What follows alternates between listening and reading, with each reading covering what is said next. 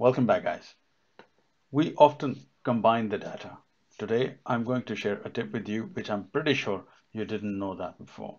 And that is how to split the data on multiple rows. Very simple and handy. And I'm going to share with you a lot of us who use a lot of data and put summaries in Microsoft Excel. This kind of option can be very useful. So select your data and the rows that you would like to spread it across. Then simply go to Home tab. In the Home tab, you will find at the very end in the editing section, fill options.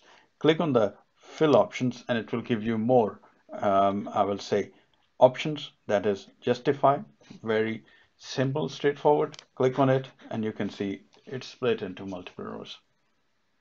Guys, practice it at your home and please do share your comments in the comment section and also tell me if this was something that you've learned new or you knew it already. Till the time we speak again, take care of yourself, stay safe, and ta-da.